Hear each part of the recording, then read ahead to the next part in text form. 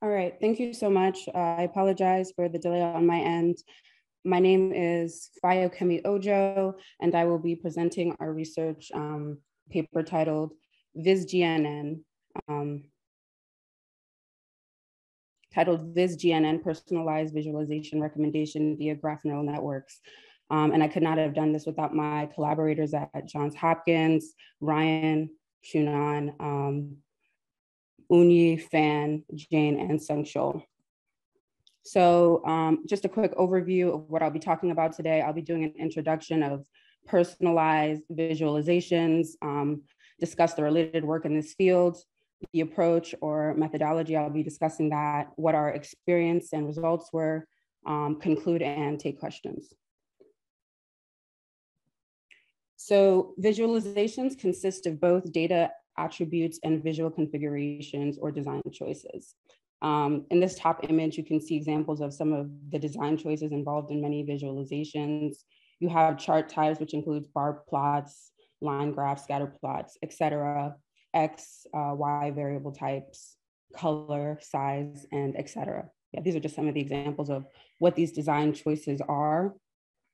A user can have any data set of interest to them containing many attributes, and that data set can be visualized in an exponential number of ways. An example on a smaller scale is the stock prices, how some people prefer to view that as a line graph or a bar and whisker plot. Overall, knowing the customer's preference before they use the software creates a better user experience.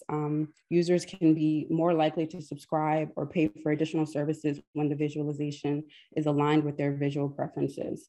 Overall, personalized visualization recommendations improve the user experience and can be a worthwhile investment for data-centric companies. So to go over some of the related work quickly, there are rule-based visualization recommendation systems that are defined by humans at large, human behavior at large, and how people best perceive information. This method is why many visualizations, online just usually have a default. So anything showing something over time is usually displayed as a line graph. Because rule-based visualization recommendation systems do not leverage training data, they kind of just they define metrics. There cannot be personalization or learning involved. Machine learning visualizations, however, do use learning, but look at global visualization models and not individuals. And then we're interested in using graph neural networks because they have been useful for a variety of powerful tasks and applications that involve large amounts of data where the data is heterogeneous. And GNNs can overcome the issue of disjoint data sets, which is a common issue and challenge when trying to personalize data from data sets. The prior research provides a great foundation for automatically generating and recommending visualizations to users. However, the closest prior work solves fundamentally different problems. The prior work does not predict the full set of design choices. It only looks at a subset like chart type in most of that research. And there is no user-specific personalization. As previously discussed, the rule-based and machine learning-based visualizations were both agnostic of the user and looked at general design preferences of a population. In addition, the prior studies also really only looked at small data sets, but in practice, users have many data sets and these data sets are large. So some of that is kind of impractical. This brought us to our primary research question. Given a user and a new data set of interest to that user, can we accurately recommend the topmost relevant visualization for that user using a graph neural network? So we started with this graph neural network algorithm. So given a large heterogeneous graph G, we have a neural network layer represented as this nonlinear function where we have HK plus 1, which is the feature representation at layer K plus 1, equal to the function of HK, the feature representation at layer K, and lambda G, the function of graph adjacency matrix. And this equation kind of functions as a forward pass or forward propagation through the layers. So the first thing that we did was aggregate the visual the approach of our and methodology of this research has three main parts, which is aggregating, predicting, and recommending. The first part is aggregating visual configuration and data attributes when training the model. So, so in this step, we are essentially mapping every data attribute in each data set to a shared meta feature space. This enables us to learn from attributes that are statistically and semantically similar to those in the data set of interest to the user. And this is the algorithm that was the basis of this work. And this is the visualization explaining how the aggregation step works. Next, we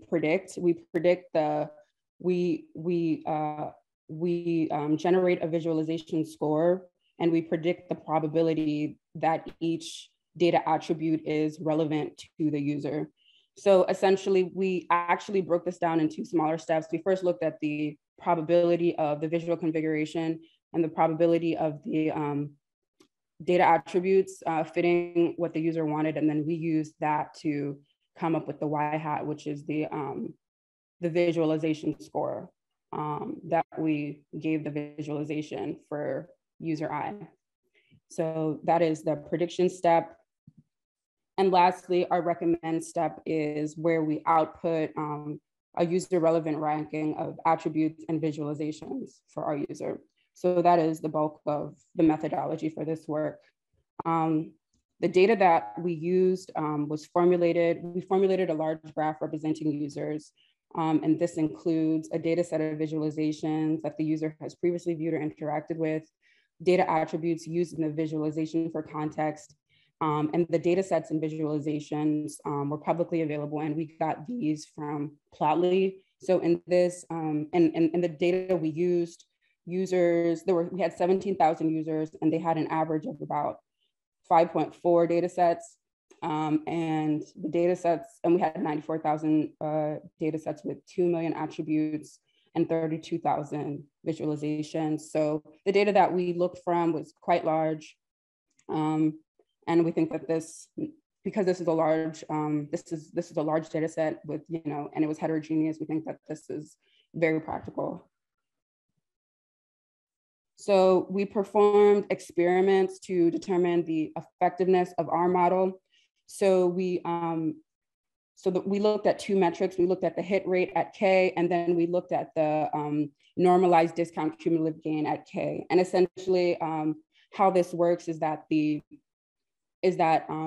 we chose a random visualization that the user had, and then we added 19 negative visualizations. So there was one positive visualization, 19 negative ones. And essentially, we're looking at the likelihood of finding that positive visualization at each hit. So here in this first table, it's showing that for our model, at the first hit, there's a 68% chance that we're going to find a positive visualization. And compared to these other state-of-the-art baselines that we use, PopViz, KNNViz, and EALS, ours is much better. And this is for the hit rate at K, and this also applies to the discount cumulative gain at K as well. Here in this second table, we did an aggregate. So the algorithm that we used in our VisGNN was, we used a sum aggregator. So we compared the sum aggregator we used to the long short-term memory aggregator and then the mean aggregator instead, but everything else was the same. And then for hit rate at K, ours overall performed better, except for at 2, but for the discount cumulative gain at K, the long short-term memory performed better. So yeah, this shows the importance of, testing everything and looking at different metrics. And then we did some additional experiments as well. Here we looked at how embedding dimension had an impact on accuracy in our results. And as the embedding dimension increased, as D increased, the accuracy increased as well, and it improved the VisGNN program. We did something similar for layer size, and as the layer size increased, the results increased as well. We got better results, and it improved accuracy. It didn't improve by much, but it did make a difference. And then in this last table, instead of looking at the personalized visualization recommendation, we looked at the personalized attribute recommendation. And we used the attribute K neural network algorithm, and we just used random to compare. And so random is just randomly picking from the hat what you get. And in this instance, VisGNN performed better for the more specific task of personalized attribute recommendation as well. So in closing, this work introduced the first GNN-based framework for solving the problem of personalized visualization recommendation. The goal for this research is to serve as the foundation for future research using more advanced and sophisticated graph neural network models for personalized visualization recommendation problems. I would like to thank Adobe Research, my collaborators there. I would also like to thank the GEM program for working with me during this research, and I will now take any questions.